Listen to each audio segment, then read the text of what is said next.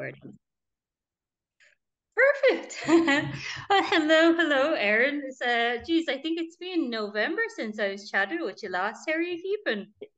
It has been a long time. I am well, but it seems like you have more changes going on in your life than I do in mine right now. Oh my gosh, yeah, like literally probably like a month after I was talking to you. Yeah, world just got turned upside down and yeah, heard the news about me and my partner had a surprise conception. So All babies are blessings, and I am so excited for this growing family of yours. Oh, thank you so much. And I'm excited to kind of hear your insight as well, because obviously you've gone through the journey and your boys are teenagers now, are they? They are. So I have 12 and 14-year-old boys. Levi is 14 years old. Asher is 12 years old. They are totally separate, totally different from each other. And they are joys. They are also, it is so much work being a mama, but it's also so much work having scoliosis and having this like kind of background fear in your mind of like, is my kid going to get scoliosis?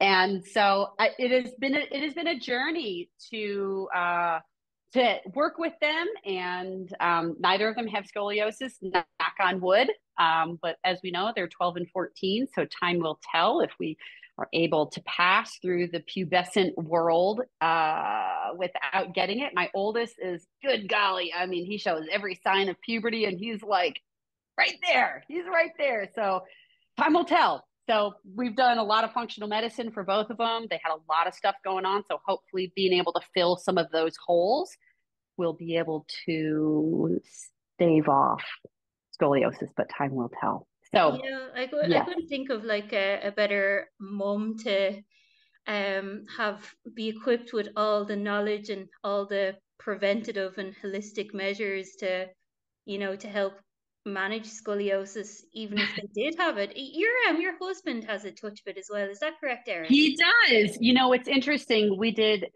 He ended up having 3 or 4 years ago about of like really, really bad back issues. And so we ended up getting an MRI for him. And he had something called Bertolotti's syndrome, which we found out, didn't know that before, where you actually have an L6. So you have an additional vertebra, but it has been malformed. And so like part of the transverse process on one side is like connected to the pelvis, and I was like, oh, no wonder you're in so much pain all the time. And so it's been really interesting to gain this new information. And it was a congenital thing that happened when he was in utero. And adds to the complexities of having kids with scoliosis. And it definitely doesn't calm my fears down with my children, but so far they're really healthy, and they even got braces on. I ended up going down that path. They had some crowded teeth and an overjet. They both had overbites, and they have rubber bands and everything. And I know actually this morning was going through some new research I just posted on social media. Some new research definitely correlating scoliosis and malocclusion and mouth stuff, which I've known for a long time. And I posted in my last book, I have scoliosis now. What? Interesting. And It's interesting. but I it's had interesting. braces as well at that Yep. age when actually, yeah, I've had when I was in hospital with the spinal fusion, big set of Yep. braces on me. Yep. Yep. And so many people have them, and just more research correlating them. And so I did decide to let them go and get them. But like every month or 2 months, they have a massage and great manual therapists to work in their mouth, to work on their spine, to keep eyes on everything. I just don't want to be surprised. If I can catch it early, we're going to be just fine. So, anyways, I digress on my whole story, but I also had a miscarriage before I had my son Levi. So I have been through it all, and and then I gave birth to my two boys 21 months apart. During my pregnancy with Levi, my spine almost went straight. And then with my pregnancy with Asher, who's my younger one, my spine twisted up like a corkscrew. And so I've been through it all, girl. Wow, so your spine almost went straight on the first pregnancy, Erin. Yes, yes. And I had had massages throughout all of it, and I had great practitioners working with me through it. And she was like, "Your spine is like amazing right now." And hindsight looking back, I think it was how my body was just acting with hormones and relaxin and everything. And I don't know if then when I had another baby 21 months later, it was just too much on my body. I didn't have enough nutrients in my body. I didn't know anything about functional medicine at the time. I think I was just deprived on so many fronts, including sleep. So, Sure, and pregnancy, it's hard on your body, and 21 months isn't that long in between no, pregnancies, girl. no, there's no time at all. And So, you had a miscarriage, did you say, in between that time as well? no, I had a miscarriage before Levi, who's my oldest. I had a miscarriage. Okay, So, and I okay. got pregnant. Wow. You know, you don't ever really know how fertile you and your partner are until It you give happened. it a try, until it happens. So, it was like 3 months after my miscarriage, and it was like, I don't know, let's just see. And then the next month I was pregnant. I mean, you just don't plan for that. You're like, oh my word, we are so fertile. That's Like, this is the hilarious. problem. But you know what? I've So heard that of like a lot of people actually is like people have been like trying and trying and trying for ages and all their energy is consumed in that.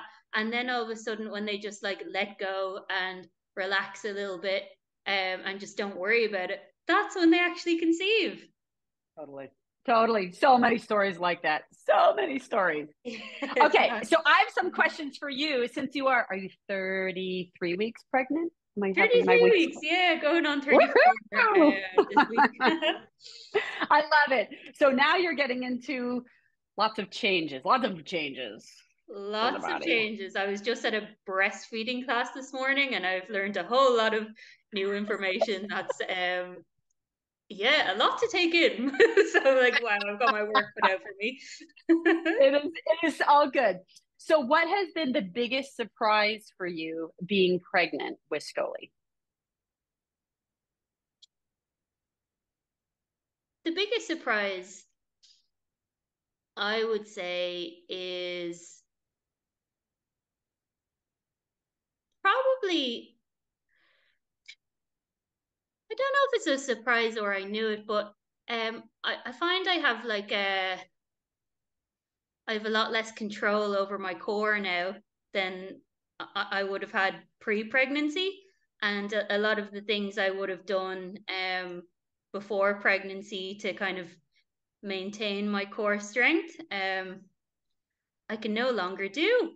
Either because I have like bulging in my midsection, and I don't want to exacerbate that with all the stuff that can happen afterwards, or it's like yeah, simply like the strength is it's not there anymore. So I've been very kind of like humbled by it and having to go back to like very very basic movements, even just kind of core breathing and stuff like that. Whereas before I used to be able to do like you know calisthenic stuff, more advanced stuff, and it always really helped keep my back in good shape. So yeah, I found like I have struggled a bit more with scully pain since yeah, not being able to do my regular core stuff during the pregnancy. Agreed on all fronts.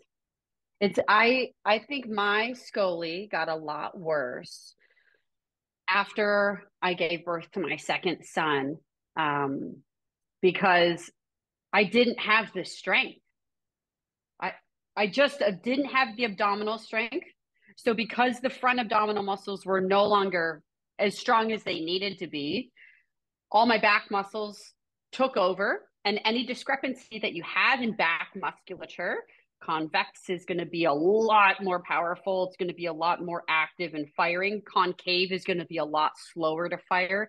And so you get that kind of dysfunctional firing pattern, and you're tired, and you're breastfeeding, and you're waking up multiple times in the middle of the night to pick up these things, these kids of yours. And then especially when you have another kiddo, screaming at the library, not wanting to go down for a nap. The last thing you're thinking about is engage my transversus abdominis, come out of my scoli curve. You're like, oh my gosh, give him something to eat, get him out of a public space, let him come for a nap. And then all of a sudden you get an x-ray and you're like, what? How did my scoli progress 20 degrees? I know. When did this happen? Because yeah, this as we discover, like when you have kids, you have less time for self-care measures. But I mean, 100%. still extremely important to add them in. But I think you have to be a lot more intentional about it after you become a mom. Yeah, even actually this last weekend, my kids finally went back to school and I looked at my calendar and I was like, oh, I've got more free time. And I was like, oh my gosh, yeah, but I have all this business stuff I have to do. I was like, I recognized inside me that I did not have the motivation to work out myself. So I just started booking myself with privates with all my staff because I knew that I needed to do it as a mom and the motivation was not there. And that's the snowball. That's what happens. You're like, oh my goodness, I have 2 seconds to breathe to myself, where I don't have to cook a meal. I don't have to help with homework. I don't have to bring a kid to cross country practice. You're like, I just don't even have the energy to motivate myself to do it right now. But you have to do it. Completely. Like I feel that way. Like I'd be fairly well kind of self-motivated to kind of like work out, like as in weight train or go for a run, but I find it very hard to motivate myself to do like relaxing things like i.e. pregnancy yoga, or things that are going to say like induce oxytocin in your body, which is what I've been told is what you need before you give birth. So I've booked myself into classes so that someone else will run the class, and then I just have to go and do it, because I know if I tried to do it at home, I would get distracted and I wouldn't stay in it, and every excuse in the world. So sometimes you're better off just paying the money and putting it in the hands of someone else. Amen, sister. I'm glad that you recognize that. Okay, so I've got Thank you. I've got another Scully pregnancy question for you. What are you scared about? What are you most scared about having Scully and being pregnant?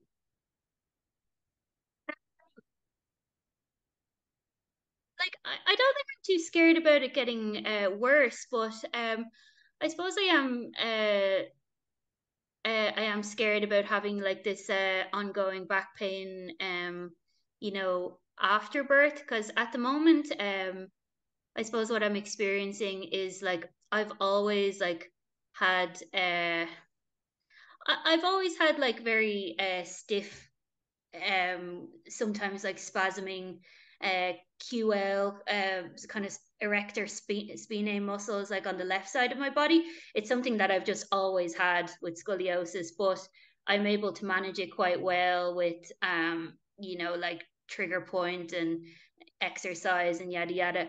But it's gotten much worse, especially in this third trimester, since like my belly has grown and I have a bit of anterior pelvic tilt now, and my posture is changing.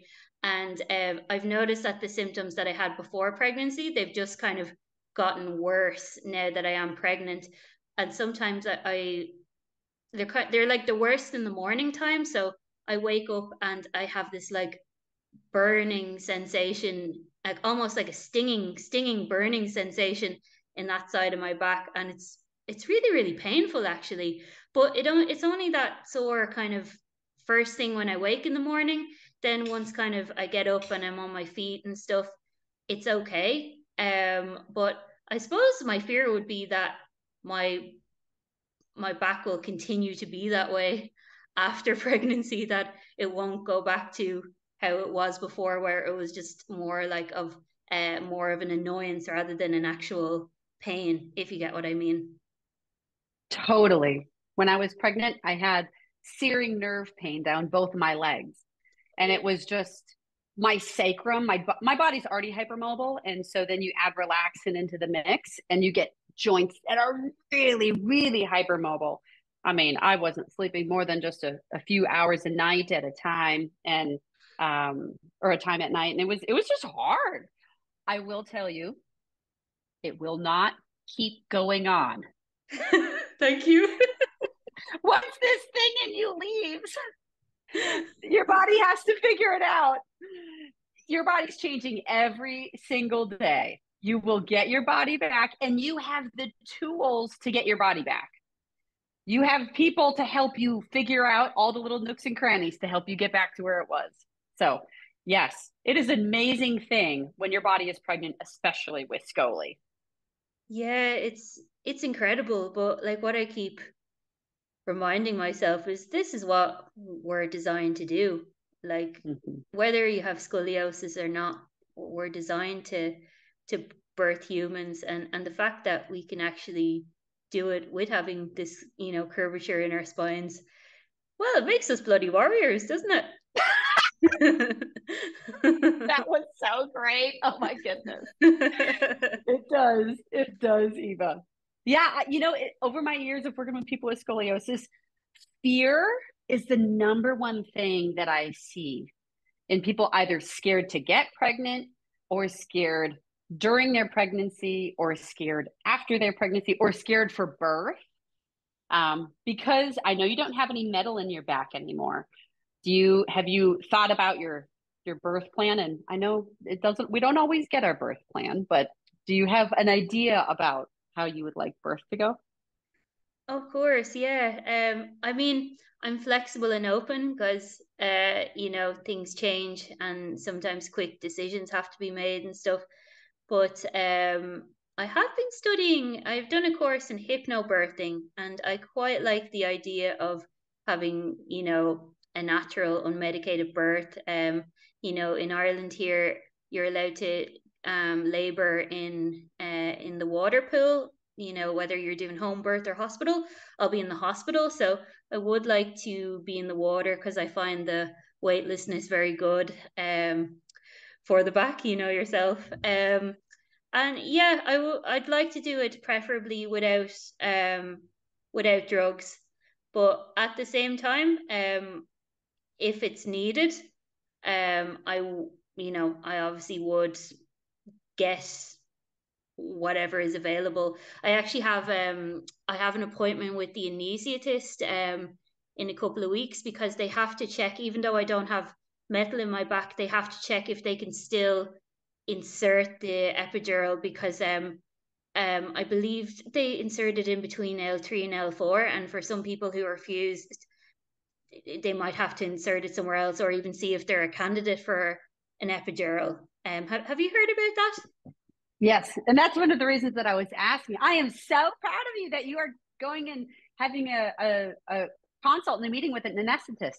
So yes, it's a big thing. I actually put a huge thing about pregnancy in my last book, and I asked a bunch of people, and there was even some research that I cited about people who've been fused. So common knowledge is common knowledge in the medical world and the research world, which the more people I speak to who've had this done, they're like, no, not at all, is when you have a fusion, you have to have a C-section. That because they are unable to get into the back and give you an epidural. Mm-hmm. So that being said, when I asked a bunch of people on social media one day about this, every single person was like, well, they said having an epidural was not an option for me because metal was in the way or the spots have been closed up due to bony fusions or whatever, if they've had a fusion. And so most of them chose for a natural labor, not a C-section. Wow. I Amazing. know. I think the people that I spoke to and the people who commented on social media, all of them were just fine doing a natural birth. And even, I know you guys have different healthcare in Ireland, but in America, many of them were able to get all their expenses paid for a home birth or for a natural birth because they could not get an epidural. Oh, So, wow. Oh, yeah, fantastic. yeah, like a doula was paid for and a midwife was paid for. A bunch of other things were paid for because of their medical condition. And I had never heard of that before. They had to jump through a bunch of hoops to make that viable. I just thought that was the coolest thing. But yeah, it's common knowledge where if, and I'm glad you're going to get it checked out, if you have had a fusion, past or present, metal in there, you need to have a consult beforehand to see if it is possible to get in there. And another thing is, at some hospitals in the United States, again, I'm not sure what it is in Ireland, they will have kind of ranking of anesthetists that are available to give epidurals in a hospital. And most of them, oh, another lady's in labor. It's just a common thing. They'll just have the lowest person on the totem pole go in and give the epidural. If you have scoliosis, you need to ask for the physician, like the physician on call, like the highest managing physician of the anesthetist team to do it. And if you don't have a consult beforehand, then you need to bring your x-rays in so they know what they're dealing with. And they can figure out from your x-ray in your birthing room what exactly they're dealing with. Because sometimes you may have a consult with an anesthetist and it's time for an epidural and somebody else walks in and it wasn't the person that you spoke with. So if you have your x-rays and your partner who's with you, your husband, whoever's with you, as you're like exhausted and delirious, they're just like, here are the x-rays, and you're just set. Sure. And is that for that's for fused and unfused spines, Erin, is it? Yeah. So I would recommend anyone that has scoliosis when they go in, especially if you're unfused and you know that you want an epidural, and there's a high likelihood that you'll be able to get an epidural, to bring your x-ray in and just have it with you, like pack it in your hospital bag, and it's just there and ready. I mean, my desire was to have a natural labor, and sometimes we don't get what our desires are. Sure. I labored for like 17 hours and like it just wasn't happening. And luckily I had a doula with me, and I was like, just have me. I was so tired. I labored all through the night, and it was like 10 o'clock in the morning. I didn't even know my name at that point. I was in so much back pain. And I was like, just, it's time for a C-section. I cannot do this anymore. She was like, oh no, we'll just go get an epidural. You'll take a nap for 2 hours and the baby will be out. And that's what happened. Fantastic. And so, fantastic. Yeah. So having somebody there to advocate for you when you just can't, like the last thing you're thinking about is making sure that the epidural is at the right place.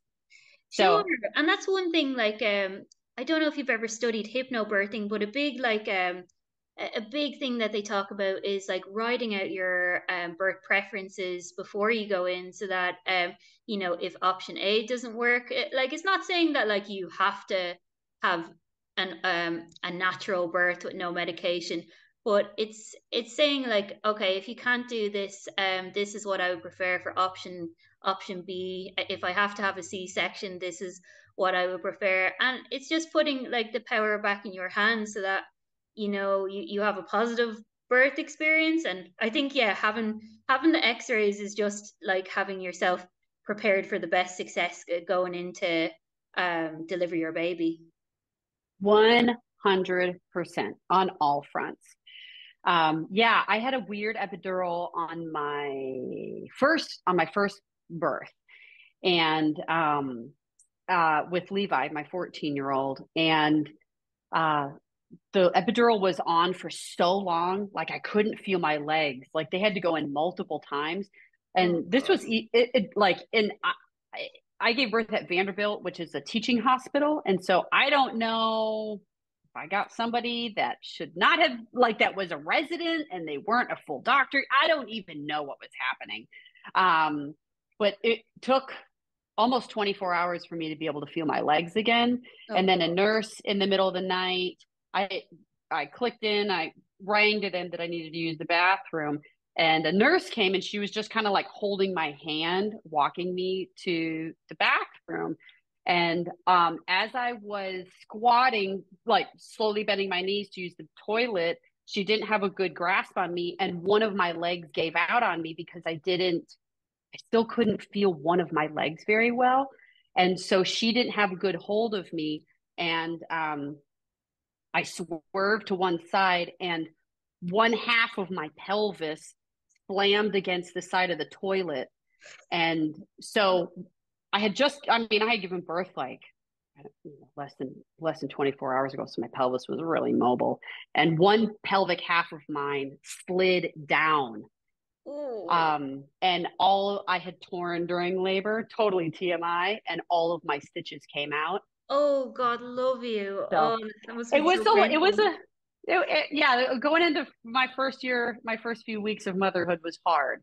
But I say all this just, was this connected to the scoliosis that I had in my lumbar spine? I don't know. I have no idea. My spine got a lot better during my pregnancy with Levi. I have no idea. Or was the faulty epidural a fault of the doctor or the resident that was giving it to me? I don't know, but I think from my experience, I'm like, just everyone just who has, if you want an epidural, which I just walked in with my second one, and I'm like, I know my body needs it, and I've been through a lot of trauma, so we're just going to go ahead and do it. And I learned a lot, and everything was like smooth sailing with my second one. I was like, man, that was not my first one. Just have your X-rays ready. Just have your X-rays ready, so you're just taking a variable out of the situation. For sure. Like that's an absolute golden nugget is just uh yeah, know beforehand like if you are a candidate for it or not. So then when you go in, you can say yes or no, and then make sure that it is the head anesthetist or whoever is administering the epidural, have them do it. Yeah. And it's good And golden scoliosis, advice. yes, and they should know. I mean, I know that they know that scoliosis is just hard when you're giving epidurals. So just go into it fully knowing that it's going to be hard. And so you just want someone who's done thousands of these. And they're like, I got this. No problem. It's kind of on an angle. It's up here on, it's an inch higher than you thought it was going to be. It's going to be to the left an inch more than you thought it was going to be, or whatever it is. Don't be having a resident do this, learning on you for the very first time that, oh, look at this. I get to learn on someone. I've never worked on someone with scoliosis. This is going to be a great learning experience. Oh Like, God. no, no, no, no, No, no. no, no. This is the last thing you want when you're like 6 centimeters dilated. No, thank you. No, You're in too much pain not doing already. that. Not doing that. So what is one piece of advice now that you're going through it that you could give the scoliosis community who are thinking about becoming pregnant or are pregnant? Oh, that's a good question, Erin. Well, it's kind of, I suppose, the same piece of advice that I generally give to anyone with scoliosis. But like literally the best thing you can do, if you're trying to get pregnant with scoliosis or you are currently pregnant with scoliosis, is just try and move your body in some form every day. And it's something that I've always known, but it's been kind of reiterated to me during this pregnancy is like if I have a day where I'm like very stationary, I'm not moving around a lot, like my body like really just feels it and I feel my scoliosis and I I feel compressed, I feel achy, I feel stiff.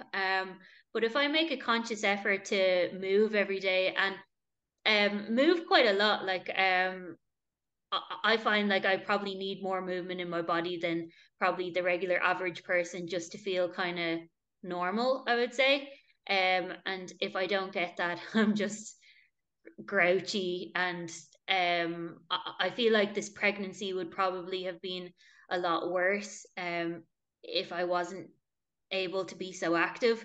So I'm actually really grateful for being able to move as much as I have because I know a lot of people, with different complications and stuff, they've been told to like go on bed rest or to that they're not allowed like much activity. But like if you can, and your healthcare provider says it gives you the all clear, just make a conscious effort to move yourself every day. It doesn't have to be intense exercise.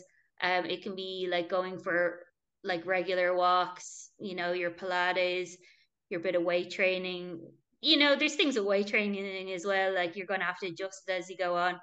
But bottom line is just keep moving, keep the circulation going, keep the blood flowing, and that's going to help. That's going to help mitigate any different symptoms you have going on with your scoliosis. Beautiful words. Agreed on so many fronts. And especially in the third trimester. I mean, second trimester, your body is changing. Third trimester, man, that little person inside you is growing so fast in Cute. size. Every day your body's going to change. It's going to change pelvis, legs, breasts, arms, how your head hangs on the body. So every day, just even if it's just a little bit before you get out of bed in the morning, just work on moving your body a little bit. Completely. I found like the third trimester, I have been like stiff as a board, and I've never normally been like very stiff. Like I do a bit of stretching, I'm like, oh, that feels good. But like since the third trimester, I'm like, oh, the relief, my hips, my back, it's just like, Yeah. oh, stretching in the And morning, like you have your to. body, yes, your pelvis is expanding, getting ready for labor. And it's supposed to do that. In addition, your body's going to feel it. Completely. Mm-hmm. Um, and what about you, Erin? What would be your advice for someone with scoliosis looking to get pregnant or is currently pregnant? You're going to get through it. It's going to be okay. That, that is my advice. So many people come to me, they're so scared. I had a woman who I worked with. Eva, I get so many people who are with a partner and they think they're going to get married and then they're going to get married and they're like 7 years before they're even planning on having kids and they're already worried about their body not being able to handle pregnancy or birth. I had a virtual client like 2 weeks ago. She was like 22. She was like, my mom is so worried about me and having a baby someday. And I was like, okay. I'm like totally out of left field. And I was like, tell me more. I was like, do you have a boyfriend? Like, she was like, oh yeah, we've been together for a long time. I was like, okay. Like just waiting to hear, like, I'm like, where is this fear coming? She was like, my mom's an OBGYN. My mom is an is it deals with babies every day and births babies every day. So her mom Okay. has seen people that have scoliosis. And so her mom and her mom's fear have been put onto this 22-year-old. Oh, that's And I'm like, awful. I know. Yeah. And I was like, wow. I was like, this is complicated. And I worked with her and I handed off to one of my teachers after I worked with her virtually for a lesson. I was like, baby, I was like, you are so strong. You are so flexible. You will be just fine. She's a reformer at her house. I was like, let's just keep working. I mean, if you want to work out, we can do this weekly. She was like, yes, my mom's going to pay for it. I was like, okay, Wow. yeah. I mean, like, there's people with Scully who have like, I know a lady in Ireland, Deirdre is her name. I'm sure she won't mind me sharing her, but she had like very bad scoliosis, like congenital, and had multiple surgeries, like magic rods put in, rods taken out, Mm, like, and it wasn't until she was I think she's almost in her 40s, like by the time she was actually able to conceive, and she never thought it would be like possible for herself just because of her long complicated medical history. But I always think of Deirdre, she's really inspiring, like, and I think if Deirdre can, get pregnant and give birth and have a baby, then I think pretty much most people with scoliosis can. totally. 100%.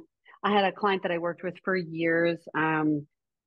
It was, she had a large skull, two large scully curves, but she was, gosh, by the time she moved to another state in the United States, she was maybe 28.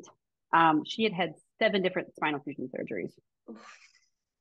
It was just a bunch of not great doctors making some decisions and doing some surgeries and then rods breaking and screws breaking. And it was gnarly. She is 34 weeks pregnant right now with her husband. And you're just like, Amazing. Yes. And she's radiant and it's beautiful. And she didn't know that she didn't think this was ever going to happen. And here we go. And it's going to be okay. It's going to be okay. That is what I Your have to body say. was designed to do this. Yes, you're going to be okay. I don't know how your birth is going to be, but you know what? You're going to have to do some strength work afterwards. And I'm going to tell you a secret. Everyone that gives birth has to do that afterwards. It's not just Completely. people with scoliosis. And if they don't, then they're going to pay the price down the road, which they do because they all end up in my studio. And I'm like, so it's, I think with scoliosis, we get so worried that our scoliosis is the root of the back problems that we're going to have that we've already like anticipated having down the road. And I'm like, if you ask so many people that didn't have scoliosis, how was your pregnancy? How was your back pain? How was your labor? How was your post delivery? They're all going to complain about back pain. They're going to complain about pelvic pain. They're going to complain about not sleeping. Many of them are going to complain about nerve pain. Like, oh, uh, maybe my scoliosis isn't just the sole root of why I feel like this, because everybody does. I don't want to diminish that. Yes, your left QL pain, your left erector pain, that's scoli related. There are things that we experience that are going to be solely because we have scoli, but we can all have babies. It's fine. It's okay. It's okay. Completely. And like, stuff like sciatica and that, they're very common symptoms of pregnancy, whether you have scoliosis or not. So to blame it all on the scoliosis, I don't think is reasonable either, because there's just so much other complex things going on in your body that are causing these changes to happen.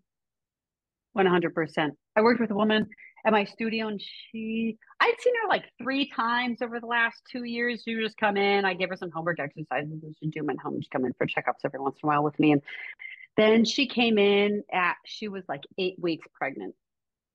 I was like, girl, I don't even know how you're here. You're so tired. You're so tired. And she came in and she was so scared, like terror in her eyes Of that course. she was pregnant and she had scoliosis and her scoli wasn't even that bad. And I literally probably talked to her for 40 minutes and I probably did like 15 minutes of exercises with her. I was like, oh, a lot of what you're experiencing right now is fear, is not physical pain, is fear. The fear And I around saw it. her, yeah, I saw her like maybe 2 months later. Actually, she probably gave birth by now. Just realized that. I saw her about 2 months later, and her fear was lessened. But she came and she was like, "Oh my gosh, I'm having this pain in my leg," and it was just, I was like, you have a tight hip flexor. It's okay. Like, we'll just go stretch it out. It's gonna be okay. Just like on fear is on just high alert for so many people that have scoli. And it's so great to hear that you're not. You're like, I'm going to work out. It's going to be okay. Yeah, it's interesting about the fear thing as well, Erin, because I know I keep going back to the hypnobirthing course, but at the start of that, they actually make you write down what your fears are, like whether you have scoliosis or not. They make you write down what your fears are about being pregnant, labor, postpartum. So you write your fears on one side, and then on the other side, you write out things that you can do to help alleviate those fears. So for example, if it's like left QL pain, spasming my back will never get better, and then the other side, like maybe you put, I don't know, the self-care things you can do, the stretches, the mobilization, the massage, like, and it's basically just like addressing your fears one by one so that they're actually down on paper, they're out of your head, and then you also feel a bit more in control about what you can do about the fears. That is brilliant. And I wish that more people did that. I, what do you think? Can you walk people through that one more time? Because I truly, truly think that everyone that has scoliosis should be doing this when they know that where there was someone that they're going to have a family with, or they want to have a family with, or they're ready to start trying, or it just happened.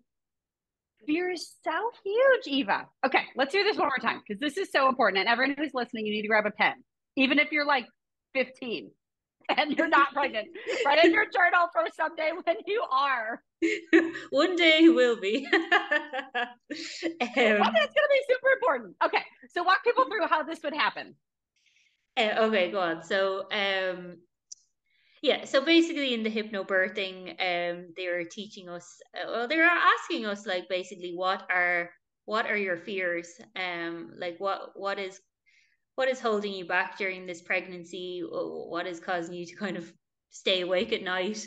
And And for you, Eva, would you mind sharing what were some of your fears? What did you write down? Would you mind sharing that? yeah, of course. This is gonna sound like maybe I don't know, a bit selfish or whatever, but I'm like quite I'd say naturally like quite an introverted person, and one of my fears is that like once I have children that I'll never have, you know, time back to myself again to I suppose like, you know, recharge and fill my own cup. Mm-hmm. And then one of the ways that, or one of the things I wrote down to help resolve that issue was making sure that I have my support network around me, to maybe hand baby off for, you know, half an hour to an hour if I really need just some time on my own. So having my partner there for support, having my mom, you know, looking into creche options or Montessori or a babysitter, but having these people around you, in case you just really need that time just to decompress. Yeah, that was I, one of I, them. I will tell you, it's not an in case. It's a promise that you'll need that time, girl. Just put it in. Just assume it's going to happen. I'm really glad you're thinking about that. So you're not surprised when you're like, I haven't had a moment to myself. I'm like, no, my kids are 12 and 14. I don't have a moment to myself. My husband was tucking our 12-year-old Lynn last night. I heard him say something in the other room. I heard him say mom. I was like, I don't know. My husband's in there. I don't have to deal with it. And he came back in and I was like, what did Asher say? He was like, is mom just overwhelmed and exhausted right now? So my 12-year-old said. Wow, how like aware of him. I was like, please tell me that you just like defended me and no, I'm just tired. I'm not overwhelmed and exhausted from our 12-year-old. I'm like, baby, even when your baby is little and when your baby is 12 years old, you're still gonna need a break. You're still gonna need your mom to help you. You're still gonna need school. And it's okay. It's okay. Completely. Those feelings are real. And I'm They sure are. you really probably feel that at the moment, during the summer holidays, versus when they're in school. Ah, yes. It's so real. All right. Did you put anything else down on your fear list? Um, yes. This is actually not really related to scoliosis, but another one of mine was like, again, I think it's kind of more a time thing, but not having the time to train for ultramarathons, because ultramarathons, they take up a lot of time. They're like, you know, your hours and hours and hours out running. And who has that time with who has that time with a newborn? So that was actually like when I first found out I was pregnant. It's gonna sound so silly, but that was like the first thing I said to my partner. I was like, "No, I won't be able to run ultra marathons anymore." And he was like, It's real though. I'm so glad "It that you is thought through that. When I danced with the Rockettes, there were a few moms that made the decision to come back and work and dance after they had kids, and they were always exhausted. In between shows, they would like literally sleep underneath the chairs and underneath like our makeup stations and our dressing rooms because they're just so exhausted because the minute they get home, oh their my mom, they God, don't get to yeah, sleep. They don't get to go home and take care of their bodies because their babies want them. So it was interesting seeing that, and It really, it is motherhood. such a luxury, like for I suppose for people without kids that they can actually like decompress in their spare time, but for parents it's like your off time is now your on time, and your on time in work and stuff can sometimes actually be your off time. Correct. Correct. And you can embrace it and embrace mommyhood, or it'll be a big fight and you'll end up uh, being angered that you have children that have taken away your time. No, you gotta surrender to it, because like as people keep saying, like the time is short, that they're in that stage where they need that full on attention and care. But you know, if you don't give them that time, like you will regret it when you're older, you know, and you will always have that time when they get a bit older and maybe they don't need you as much as they did Yeah. when they were little. I'm Um, glad you were honest with your feelings. These are really good things. Was there anything else that you wrote down? what else? I think another one was so like I have like my partner has two kids, a 4 and a 6 year old, and that when I first like moved here and moved in with my partner and stuff, I didn't really have like much experience with like I was like babysat like nieces and stuff like that, but I didn't have like very much experience like living with children or that, even though they're only with us like kind of 2.5 3 days a week. But it was like a lot for me to get used to, like 4 year old and 6 year old energy. And I found myself being like very, very overwhelmed by it at the start. I'm like, oh my God, am I ever going to get used to this? This is so overwhelming for me. So yeah, one of my fears was like that, compounded with having a newborn. I just feel like I'm going a bit crazy. Um, but yeah, I think it can be manageable as well, in the sense that I can, like my partner can always take them out if I need some quiet time, or I can always go and stay at my mum's with the baby if I need some quiet time. So there's ways of working around things. Just because you have like a fear that you don't think can be resolved, there's always something that you can do um to help it be a bit better. It's not going to say that the issue is going to be completely resolved, but there are steps you can take to make it slightly better for yourself. I love that you're facing these fears and they're real. I mean, they're totally real. Yes, there's so much energy and so much crazy energy. We actually put a climbing wall in our house when our kids Oh, when cool. my when yeah, when Levi, my oldest, was 5. The energy was insane in my house. And I was like, what is happening? So we put a climbing wall in our house. My kids have jumped through 3 huge trampolines. Like we Wow. buy them and they jump on them so much that like there's holes in them. And I'm like, okay, this is dangerous. Your leg could get caught in here. And so we're on our 3rd trampoline. And we actually just put in a pool, in an ingrown pool outside, because now they're older and they still have this energy, but now they're teenagers. And so how do we, a little tiny climbing wall? I mean, it's not little tiny, it was like 15 feet high, but even like, my 14-year-old now can jump up and grab the top one. So it's not a way to get out energy anymore. Sure. And so to for me to be able to take a deep breath and for them to be able to handle their energy, those are real issues that I as well have had to deal with. That's interesting. Actually, my partner was like talking about getting the climbing wall installed in. It seems like a really good idea for toddlers slash young kids. Like God, it sounds like, and it works as well if it's rainy outside. Like it's still wet, Totally. they can bounce off the wall without having to go outside. We had that, and then we got a huge like 4-inch thick like drop mat that went underneath it. so that they could climb up, catapult themselves off of it onto the floor, you know. And I'm like, whatever. I'm like, I'm not micromanaging you when you're out there. We even got like little trampoline for inside the house.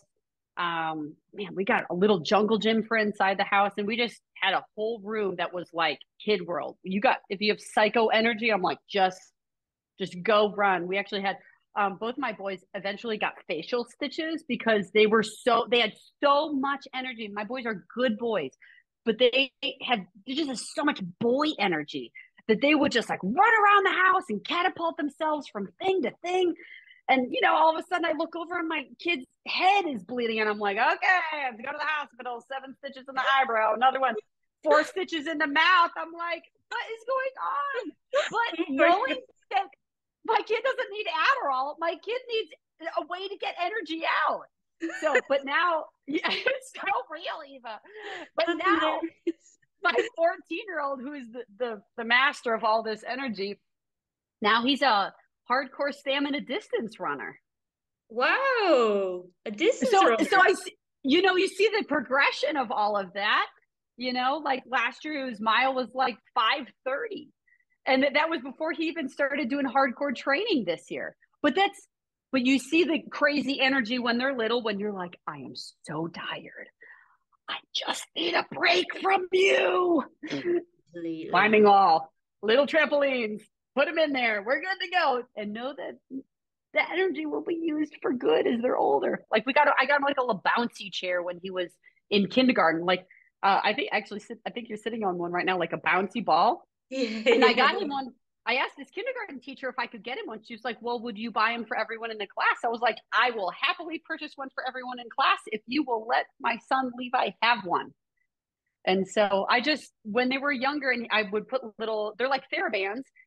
We got TheraBands for the bottom of his desk so he could kind of bounce his feet on them during the day when he just had a Oh, lot of that's such a energy. good idea. Yeah, Wow. it was cool just to find out all these little things. And you're like, oh my gosh, my kid has so much energy. I need to calm this down. And I was like, well, maybe we don't need to calm it down. Maybe we just need to kind of, you know, change the path a little bit. And then you see him now, he's at a college preparatory school with an intense distance runner.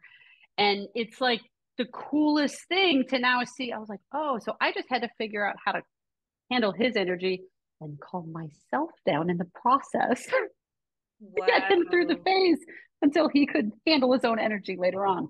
Good for you. And now it's been channeled into this amazing sport that you obviously have a Yeah. very natural gift for. And you just, you know, but when he was little, oh girl, that was hard. That was hard. And I did not have much I did not have much time to myself. You're I could right. imagine. And how did you find your managing your own scoliosis during that kind of chaotic period with two young children? I did not. To Mm. be very honest with you. But that is why when I wrote my very first scoliosis book, I was like, well, I need to have an x-ray. So I went out and got an x-ray. I think Asher, my youngest, was like 3 at the time, maybe he was 2. I couldn't find any x-rays. My mom didn't have any x-rays when I was younger and didn't keep them. I didn't get them from the doctor. And so I went and got an x-ray, and I was diagnosed at age 14 with a 17-degree upper curve and no lower curve. And then when I got my x-rays after Asher was 2 or 3 and Levi would have been like 5 or 6, 4 or 5. I can't even do the math right now. I would have been in my late 20s at that time. My scoliosis had progressed 35-degree upper curve, 25-degree lower curve. And it Wow, that's a big progression. happened like that. And it was me just, I was overwhelmed with my kids, with their energy and taking care of them, and I didn't have time for myself. I didn't make time for myself. We didn't have family in town, and you know, I was running a Pilates studio, and I just didn't take care of myself. And so, but I, as an adult now, I was able to decrease my curvature. My upper curve is in the upper teens, and my low curve is below 10. And so I now know I have to take care of my back. That's why I say you have to have a Scully schedule. You need to know how often you need to do what you need to do. Your Scully dream team, who do you need to go see to keep it managed? And I can Yeah. keep it managed now. I just, like what you're talking about. I'm like, I wish someone had sat me down when I was 33 weeks with my first baby and been like, hey, it's not an if you're going to need time. It's a promise. You're going to need time. It's a promise you will have zero time unless you just put it in your day. Be like, hey, mom, can you take baby 2 days a week for just 2 hours? You just put it in the schedule. And then you're going to be a better mama afterwards. And you're going to be able to take care of your back. Completely, yeah. I think that along with what we were saying is good advice for people looking to get pregnant or are pregnant is even maybe before you have kids, like have these things ready or have this like movement schedule and your scoliosis dream team ready for when that chaos inevitably strikes after you have the baby so that you know what to do. You're not going to learn it. Not to say that you can't after you have children, but it certainly is like a bit harder to find the time wise. So kind of having that scoliosis kind of care established, I think, before you go on that journey, that's huge. It's so Yeah. important. Just like you have to put date nights in with your husband and your significant other. It's not like, oh, maybe I'm like, no, your kid's going to be with you unless you schedule a date night and a babysitter. Date nights will not happen unless you schedule them because you will always have these people with you unless you schedule time for someone else to be with them. And it's okay. It's the same thing Completely. with, I mean, it's not an if they're going to be with you. I'm like, they promise that they will be with you. And it's the same thing with caring for your back. You just got to do it. So then we're not surprised that all of a sudden, even though the surgeon who looked at you when you were 14 years old told you that your scoliosis was never going to progress, and all of a sudden you've had a miscarriage and 2 kids, and it's 15 years later, and you are totally shocked that your scoliosis got so much worse. I'm like, no, no, no, no, no, no, no, no, no. We are all over being shocked. I am over people being shocked that their scoliosis progressed. Friends, it will unless you take care of it. If it doesn't, you won the magic lottery. But I'm like, we don't have to live in fear over it. We just have to plan. We just have to plan. We just have to move. We have to get massages. It's okay. It's okay. It's okay. It's okay, and it's a non-negotiable as well. It's like brushing Yeah. teeth. You have to do it. You just It's got like brushing teeth. That is perfect. Yes, it really is. It really is. You have to care for your back. Otherwise, it will get worse. And I don't know what will happen when it gets worse. It can get worse in a lot of different ways. uh-huh. Um, Yeah, and I and mean, like, so it's hard on the body anyway. Like after you kids, you're rounding a lot to pick up little people. You are breastfeeding. You're picking things off the floor. Like your back is bent over a lot. So I would argue it's probably one of the most important time in a woman's life to care for her body and keep her back and her core muscles really strong. 100%.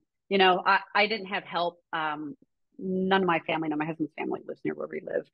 So I didn't have any help when my kids were little. And I hope one day that when my sons are married and have children, that I am able to bless them with what I did not have if my children choose to live in the Nashville area. Because their lives will be better if they get help.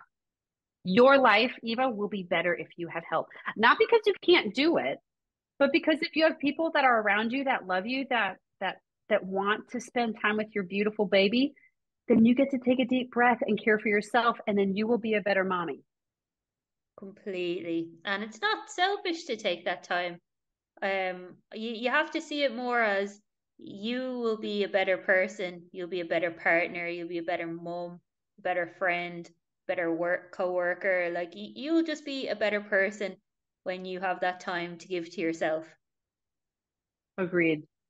Did you have any other fears, or can you whip past the rest of the activity that they made you do? Um, well, one thing actually, and I don't think we've tapped on it yet, but and it's not something I've really thought of so far. But you probably have had a lot of people come into your practice, with the fear that their children or their children's children will be passed on the gene of scoliosis. I think that's a big fear with people. Is there any research on that, Erin, or what have been your experience or findings on this little statement? That's one of my favorite topics. You're going to have to cut me short here, Eva. So that is, I think, one of the biggest fears of why women with scoliosis choose not to have children, because they don't want to risk giving their children what they have had to suffer through if they have it within their power to withhold that suffering from someone, which is like a huge, complicated ball of emotion because we don't know if that's going to happen or not. One of my clients who now actually works for me, she's a phenomenal teacher and she's a client care coordinator at my studio. So if you contact my studio, you will probably end up speaking and emailing with her or having a lesson with her. She's a beautiful, gorgeous person, and she has definitely a pretty gnarly lumbar scoli curve. And she helped me write chapter 13 of my latest book, I Have Scoliosis Now What, which is the root of scoliosis. And we spent together, it's actually probably better that we didn't calculate how many hundreds of hours going through research. In that chapter alone, we have 350 research references on what research has found is the root of scoli or the multiple roots of scoli. One thing that we do know is that there is not one specific scoli gene. So much money has been spent on research to find the magic scoli gene, and it doesn't exist. There are multiple genes that can go into it. I mean, the desire would be like, oh, we can find the magic scoli gene, and then we're going to be able to find the magic medication to make that one magic scoli gene turn off. And all the genome testing that has been found that one magic gene doesn't exist. What they have found is about 28 genes that epigenetically kind of can work together. If you have 7 of them, you might end up with minor scoliosis. 14 of them, you might end up with more severe scoliosis. And it is a myriad of those things that work together, or lack thereof, that can end up triggering scoli. Some of those different SNPs and gene variants can include the MTHFR mutation. So that is, you do not methylate B9. You don't methylate folate well. I have one of the MTHFR mutations. And so I have to take a sublingual L-methylfolate supplement every single day because I can eat as many green vegetables as I want, but my body does not have the ability to break that stuff down and methylate it into usable folate for myself. Oh, I don't have that ability. These genetic testing showed me that. So I just take a supplement every day to supplement that. There are lots of different research showing that there is lots of different dysfunctions in gut bacteria, lots of dysfunctions in our detox pathways, like how well we detox estrogen or lack thereof. How well, what are some of the other ones? Histamine, how we deal with histamine is another one. How we uptake vitamin D, how we deal with melatonin. So the list is so long. I really, if you're planning on having a baby and you have this fear about kiddos, passing it on, for real, you can get on Amazon. You can like get it in Kindle form for just a few dollars. I Have Scoliosis Now. It just goes directly to chapter 13. And I have just so many different research references together. This client, now she's the employee of mine. Her husband's a doctor, and he helped us put in all the different testing of, if you don't want to go to a doctor, there's a lot of different places that you can order different tests online, and they're just sent to your house. about to check your vitamin D, to check all these different things, check your genetics and all these things. So you can make sure that your levels are where they should be. Because we both have a theory that we can have all these SNPs, and even we can hand off these genetic variants, these genes to our kids, because it's 50-50 if they're going to get them from us or not. But just because you have a gene doesn't mean it has to manifest into something.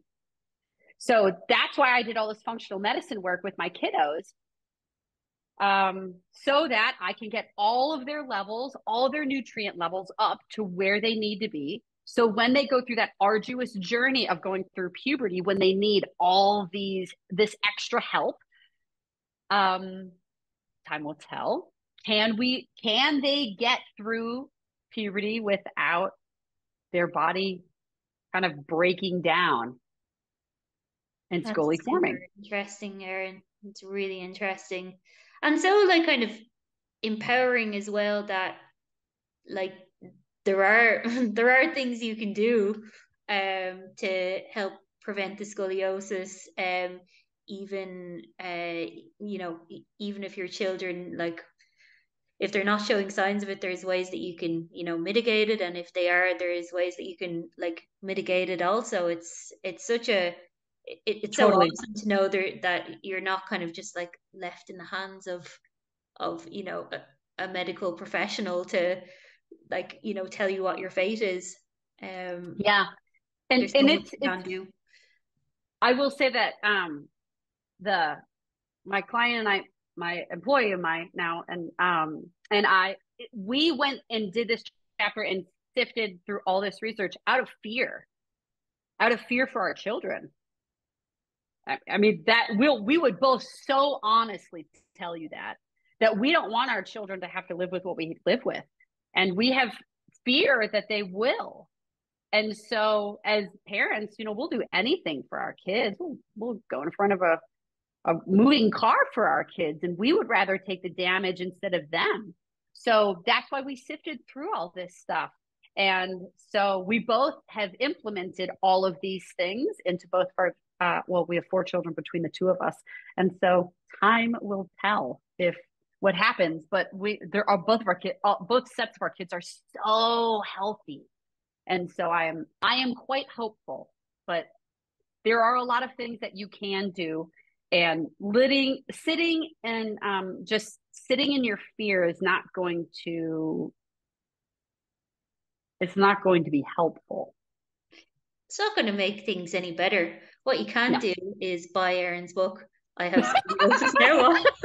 Shameless plug. No, I'm only messing. But it's so fantastic. It is like an encyclopedia for scoliosis, and that's only one chapter, but there is it is a manual for handling scoliosis. So do check it out. It's um yeah, it's probably one of the most detailed books I've ever seen on the topic. It's so helpful. So if you are worried, if you have a concern about any of these topics, do check out the book because yeah, it is great. Thank you. I appreciate that. It's a journey. It's a journey, and I think the reason that I wrote the book was because of the emotions that I saw from people. And there is no reason for us to live in constant fear over having kids or raising children or our own bodies or our children's bodies or our grandchildren's bodies, because we have the tools. It's not 40 years ago. It's not 20 years ago, Eva, when you went through all of your surgery and your hospital stuff. It's not 20 years ago well, it would have been 30 years ago at this point, for 25 years ago for me, when I was just totally ignored. They're like, you might have some spinal fractures and you probably have scoliosis. Don't worry about it. Don't come back to us unless you hurt. I was like, okay. So, how our bodies were treated were absolutely at the opposite ends of the spectrum. Totally ignored. And then lots of intervention. And I'm not saying either one is necessarily bad or good. It's just those are our stories. What can we learn, and how can we change next generation? things have like come on so far, Erin, from what they were back then. Like I couldn't even imagine then like having, a type of Pilates that's specifically for scoliosis, like, or even like an exercise, just a general exercise that was for scoliosis. I was like told when I came out of hospital, okay, you should just refrain from doing like high impact activities, definitely no rugby, definitely no jujitsu or martial arts, no horseback riding. It was like a big list of no nos, and like then I was told I could do a bit of walking. I'm like, okay, that's great. I'm 14. Like, what am I supposed to do with that information? So thank God things have come on so far since then. And you're like, I can walk. Well, I'm going to be doing ultra marathons now. Be careful what you recommend. No, it's so good. It's so good. I worked with recently a fencer. She was a D1 college athlete fencer. She did fencing. And Oh, cool, cool. and I mean, it went totally into her Scully curve, 100% into her Scully curve. But she knew it. She knew it, and she knew her exercises. And I'm like, great. Just like, don't horseback ride, don't run, don't jump on trampolines. The list is so long. I'm like, well, you know what? You love fencing. I would also add on there, don't fence if you go into your specific curve. But she loves fencing. So I was like, great. You don't want to give up fencing? Okay. Well, what do we need to do to support this? Running. You love to run? Okay. Horseback riding. Oh my gosh. I don't know if it's just because I live in Tennessee. We have so many teenage girls who love to horseback ride. And I always ask them, like, how much do you love to horseback ride? They're like, I love it. Okay. Well, we're going to keep horseback riding then. In addition, this is all the homework exercising that we have to do in order to be able to do that. Yeah, So good for you, we Aaron. just Because have to like, have who are we to tools. take that joy away from people? Totally. I'm like, baby, I'm just like you. You get out of the hospital and everything's stripped from you, and you're like, I'm 14. You're like, what? I can walk? I'm 14. That's all I can do? I've been in a hospital how long? No, we're not And it doing that. leaves you in such fear as well. Like, I like literally, I didn't do any activity for 4 years after that until I was 18, because I was literally scared that I was going to re-damage my back again and need more surgery if I was to do anything. And it played into like my confidence in my body, because I wasn't moving, I wasn't active, made me like really not want to try on clothes in the shop. It just it impacted everything. Like, so I'm just so glad things have changed since then. Like, I don't even remember receiving any physio treatment after spinal Yep. fusion. Like, it was really like very backward in Ireland back then in the early 2000s. So yes, thank God things have changed and people advocate for exercise with scoliosis now. Well, actually, in the United States, I am quite certain there is still no physical therapy after you get out of surgery. Really? Yeah, I think they have inpatient physical therapy to help you get out of bed and to make sure that you can walk, make sure you can do stairs, make sure you can like lap the hallway. But I am 99.9% sure that once you are released from the hospital, there is zero outpatient physical therapy. That is crazy. That's Yeah. insane to me. Like, what about your core? What about, like, that just, that's the time when you need it the most. Just like after you give birth. What about your core? It's exactly right. It's exactly Completely. right. Completely. It's destroyed after, well, not destroyed, but like it's vulnerable after, surgery. Yeah. You need to build it back up again internally and then externally. Yeah. On all fronts. I don't even know if we finished going through everything with your hypnobirth uh, little thing that they made you do. But any last things you want to say about that for everybody? Oh yeah, well, I'll just finish it off. Like so, basically, yeah, you write down what your fears are, even the little ones. You just get them all out on paper, and then on the other side of the paper, you write down possible ways that you can overcome it or help manage it, or things that you can do to make it better.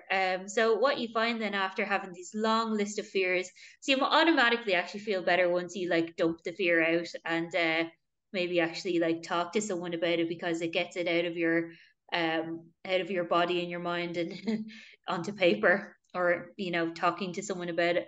And then what you find is once you've written down like the possible solutions or ways to manage it, that it's no longer a burden for you anymore, and you actually feel a bit lighter and you feel a bit more empowered, because now you know, like, if this thing crops up, well, it's not like it's fate happening to you, but you actually have some tools that are within your control to um you know t- I suppose to help overcome the fear, or at least have things to do, ways to manage it if it does pop up. So I think it just takes like a really big load off your chest, and it just doesn't weigh you down as much anymore. You feel lighter of heart after it.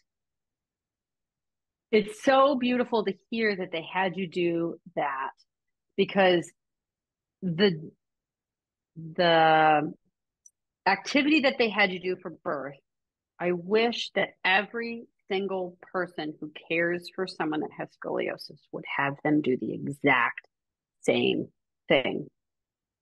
Scoliosis being the intention instead of birth being the intention.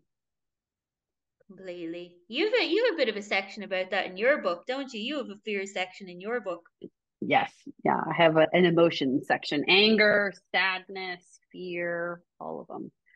And it's real. And I think once you, for birth and for having children, it's so much, whether you have scoliosis or not, you add scoliosis onto that, and it's so much more.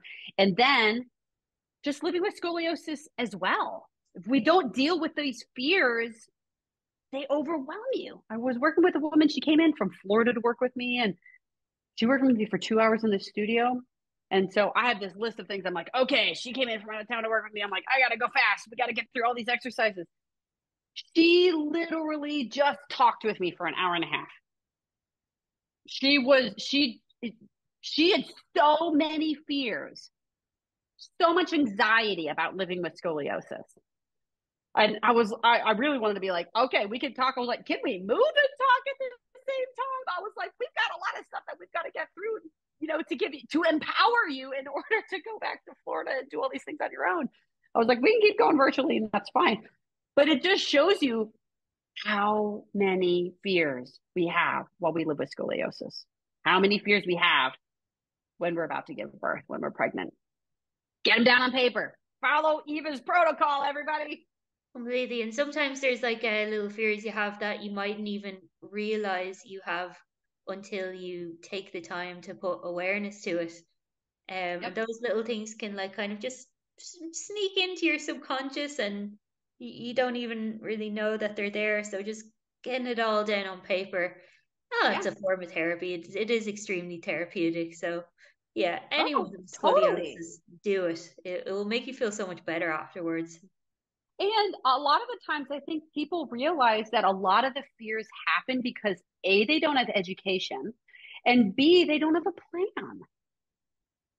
Once Completely. you have education on or realizing that you don't know anything about this, of course you're going to have fear. And then B, you have to have a plan. Once you have a plan, life is a lot better. I think about my son Levi. He started taking French a few years ago at school. It is not his favorite language. I don't Languages are not his thing. And so he would have so much fear over the tests. Well, it's because he didn't know it. The education part. And then fear of like asking for help. So We got him a tutor.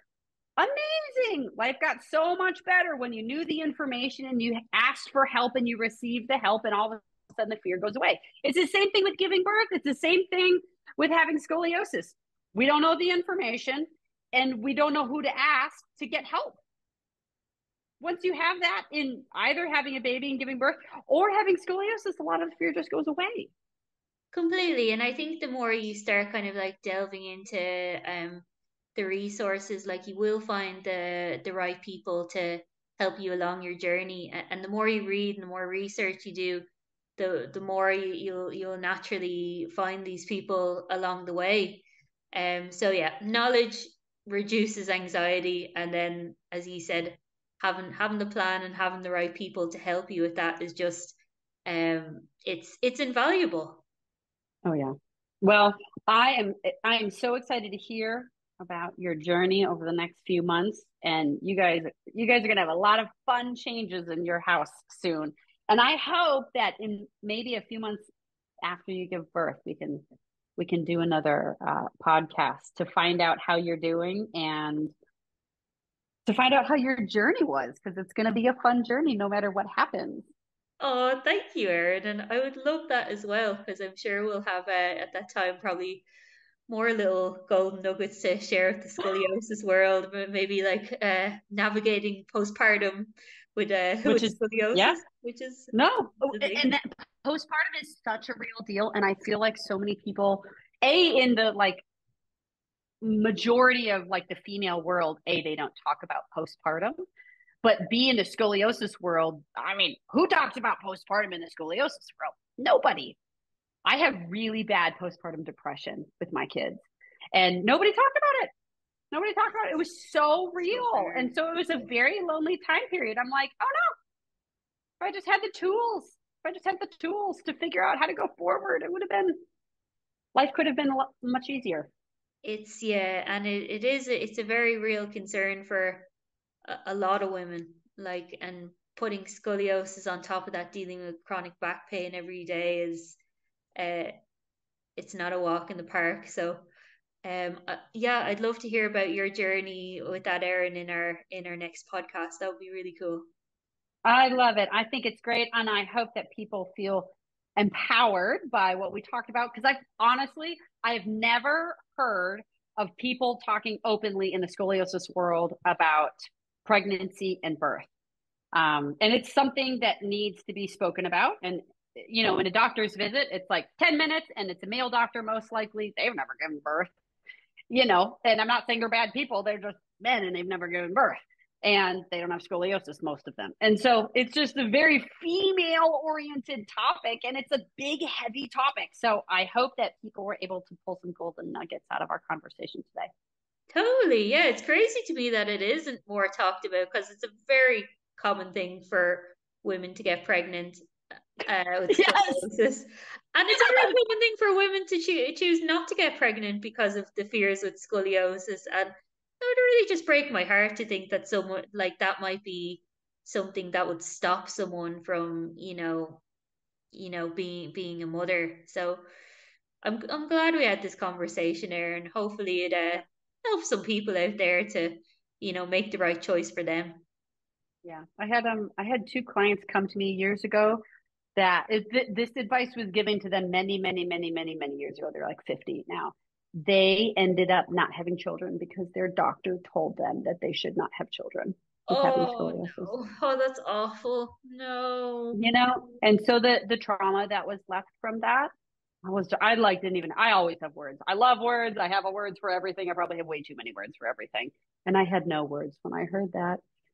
So I'm like, I'm very grateful that we're getting this topic out in the open and we're talking about it. And I hope that people talk about this. It's real and it's so real. Talk about it. Come talk to us if you want to Completely. talk about this. Completely, yes. If anyone has any questions, message me or Erin. Maybe I can also compile a list of questions people have, and then we can discuss them on our Oh, next that'd be episode. great. We should totally do that. Yeah, if people have questions about any of this stuff, let's talk about them. Let's talk about it because we got to get this out. I want people, we don't always have control over if our spine is going to become perfectly straight or not, or even decreasing curvature. We can do as much as we can do. And oftentimes we have success with that. What we do not know for sure, but what we are in control of is our mind and our emotions. And that we can be in control about. And I think getting all this information and getting all these fears and all these topics out there start to bring everything that's been submerged in the scoliosis world to the surface to be dealt with. Amen, sister. All right. Well, I pray blessings upon you and your labor and your partner during this. And I cannot wait to see the face of that beautiful little baby after you give birth. Oh, bless you, Erin. You're so kind. Thank you very much. Oh, I can't wait. And I'm excited for your journey. And I'm just enjoy it. Enjoy the hard, enjoy the easy, enjoy the sad. It's a miracle. So enjoy your little miracle that you're experiencing. Thank you so much, Erin. I really appreciate that. And You're welcome. yeah, I'll we'll be in touch for sure, and we'll organize another podcast in a few months down the line. Sounds good. All right. Bye, friend. Bye, whole scoliosis community.